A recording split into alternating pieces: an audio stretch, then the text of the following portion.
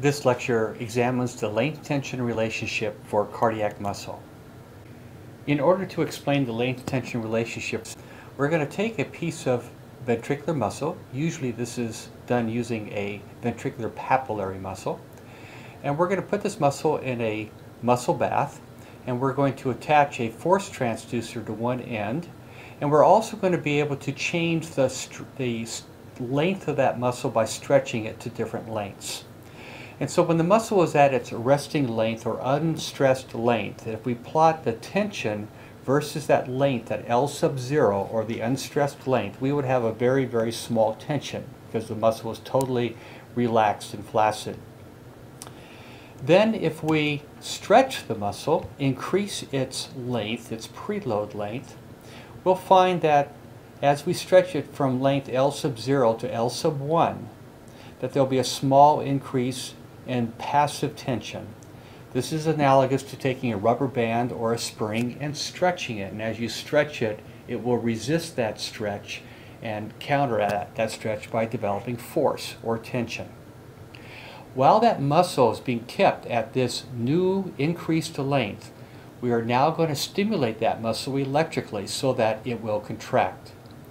And when we do that, we will see that the force or the tension will increase. And the tension that is developed, the maximal tension, is called the total tension. And it is the sum of the active tension generated by the contracting muscle plus the passive tension. Now we're going to stretch the muscle incrementally to length L sub 2. As we stretch the muscle, there will be a further increase in passive tension. And then we will stimulate the muscle to contract once again to develop force. And when we do so, we will have a very large increase in total muscle tension. And the red line, which is depicting the active tension, is also increased.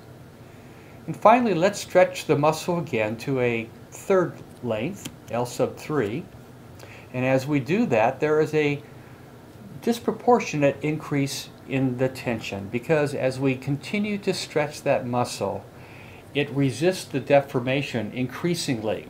So with this increased length at L sub 3, we now stimulate the muscle to contract again, and we develop total tension and an active tension. Note, however, that the active tension is not really much greater, or in fact is slightly less than it was at the shorter length. We can summarize these experimental results by plotting the data such as this. This is what we call the passive length tension curve for the cardiac muscle.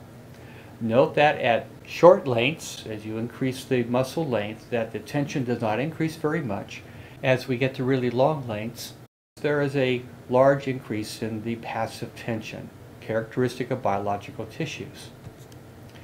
If we stimulate the muscle to contract at different lengths, then as we increase the length from L1 to L3, we get an increase in the total tension that is developed by the muscle. And if we subtract the passive tension from the total tension, we then get this active tension curve. And this is the amount of force generated by the muscle in response to contraction. And you can see that the maximal active tension is occurring at this particular length of the muscle prior to contraction, or the preload length. Beyond that length, there could actually be a fall in the active tension or reduction. Normally, the heart is working on this region of the active length tension curve, meaning that as you increase the preload length of the muscle fibers prior to contraction, there will be an increase in the active tension development.